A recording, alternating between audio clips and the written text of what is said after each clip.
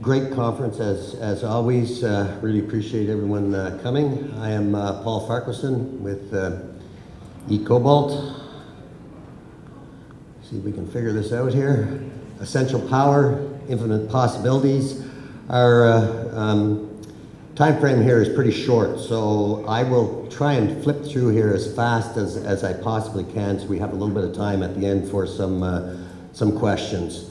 Once again, our disclaimer, there might be some risk in a mining project.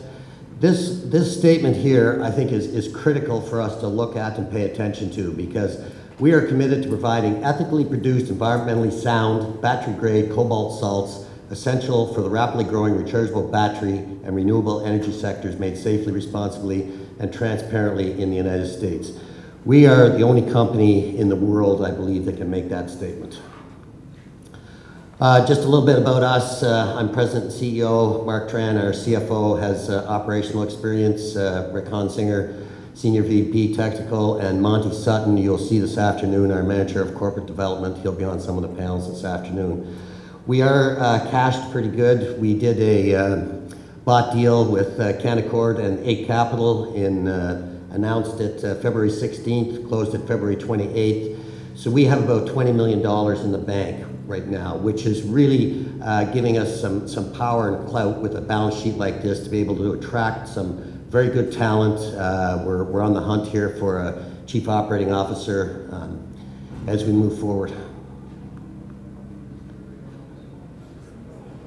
So the cobalt and the cobalt demand, it's in a deficit situation here. The bulk of the cobalt is used now in the battery sector here. The growth rate for cobalt is phenomenal. Back in 2008-9, it went to about $50 a pound, and that was mainly driven by the supply shortage coming out of the DRC. Today, it's really, the demand for cobalt is really based on actual demand of cobalt coming out of the lithium-ion battery business. So growth rate, phenomenal for cobalt chemicals and refined cobalt for all cobalt. The market is about 100,000 tons per year, and they anticipate it will be over 200,000 tons per year in the short term.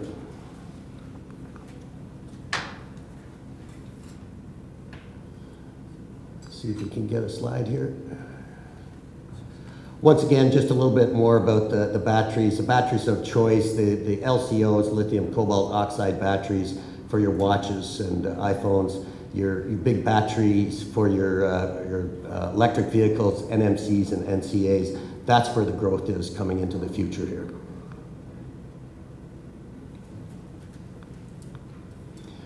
Whoops. So here's our batteries of choice. The LCO has about 60% cobalt by weight in the battery. The NMCs are your Samsungs, your LGs, about 10 to 20% cobalt by weight. This seems to be the battery that's leading the charge here with your electric vehicles also. Your NCA battery is your Panasonic battery and Tesla battery. So Peter, I am mentioning the word Tesla here, just so you know. We do talk to those guys. They are in the business, but there's a lot of competition out there for people looking for the precursor material, the cobalt material. So we have a pretty good audience out there now. About 9 to 10% cobalt in those batteries. So we all watch the news, and what's going on here is just phenomenal. The kind of major automobile manufacturers and the kind of vehicles and penetration they're going to have in the battery market just in the short term here. Ford, GM, Audi, Volkswagen, they're all there. Daimler Chrysler, 15 to 25% electric vehicle penetration they're estimating by 2025. And even with Tesla, your 500,000 Model 3 cars that they're anticipating, if they can actually make them and if they can actually get the products to make them, there's about 15 kilograms of cobalt per battery for a Model 3 car. So just for those cars in itself, about 7,500 tons of cobalt is going to be required. Once again, some of the headlines that are out there, you guys would be aware of what's going on here. Umicore going to be about 600% of the production, where they've announced expansions in South Korea and China. Apple making a statement that they're not purchasing any more of the cobalt from the DRC because they don't have a clear supply chain. GM, everybody's in the news, everybody's making the vehicles. So where's our cobalt coming from? Over 60% comes as a byproduct of copper, 37% from nickel. We are a primary cobalt deposit located in the United States. There's only one other primary cobalt deposit in the world that's in production, and it's in Morocco. So I'm going to start trying to pick up a little speed here. We all know most of the cobalt comes from the DRC. Primary cobalt production in the U.S. is where we will be. Some comes out of Russia and Cuba.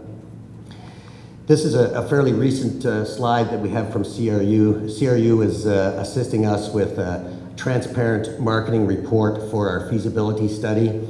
The price of cobalt for the product we're making, cobalt sulfate heptahydrate, is about $30 plus a pound. It was actually $38 a pound, or $33 a pound in China. There's about a $5 premium right now from the 99.3 metal, which trades on the LME. So good upside. Now here specifically is our project, which is located in Idaho. We have over $100 million spent on the project. That's an actual photograph of the project. We were just down there last week touring some major offtake companies at the property. The mine and mill to the north here, that's the site. Those tailings waste storage facilities are about 14 acres each. Our water management ponds about 5 acres. This is a fully environmentally permitted project at the mine and mill. So we have our record of decision for the plan of operation, and we have our EPA permit for water discharge. Those are the big ones. So as we speak, we're completing a PEA, a feasibility study to update our PEA. So once again, our feasibility study is underway. We started last year. It is eminent that it's going to be produced here. I'm going to say, if I tell you what the engineers tell me, I'm usually wrong. So I'll just say we anticipate having it out first half of this year, which is fast approaching. The RAM deposit, which is what the feasibility study will be based on, represents only 7% of our claims. Our area that we have on the project is about 2,500 acres, so we do have tremendous room to be able to expand the project. Here's some of the grades on the project here. Very high grade cobalt deposit, 800 ton per day underground mine. Transport up to our crusher and our concentrator. We'll produce 32 tons of con, and we'll ship that con to the south to our cobalt production facility, which is just a fancy name for a processing facility where we'll have a hydrometallurgical process to process the product into a cobalt sulfate heptahydrate. Once again, this will all be updated in the feasibility study. Just a little bit on our drilling of the RAM. I think there's about 100 holes into the RAM. It's open at both strike extensions and at depth. So we always had intended we'd expand the deposit once we get underground. As soon as we had 10 plus years mine life, we stopped drilling and started doing our studies to see if we could finance this project. The halo just kind of shows, there's our mine workings. Our halo just shows that at depth, we do have the product and a long strike. There's lots of room to expand on this deposit. Simplified flow sheet, as simple as I can get it. There's probably a lot smarter people in this room here that could go through this, but the bottom line is we will have a cobalt sulfate. We'll produce a copper sulfate, copper con, magnesium sulfate, and some gold. And this is what kind of sets us aside from anyone else here. Very low carbon footprint, which we talked about earlier in the conference here, the metal summit, about the kind of uses of the new energy metals out there. In the United States, it used to be extremely low geopolitical risk. Now with our new president down there, I'm not exactly sure how that's going to work, but he is pro-business, should be very good for us. Clean water discharge, transparent supply chain, so we will be able to compete with anyone in the world. And I believe at some point in time we will get a kind of a premium for having a product in the United States, but coming out of the gate, we're going to have to be able to compete with China, which we can. These economics are our PEA economics, so they will all be updated in the next 6 to 8 weeks.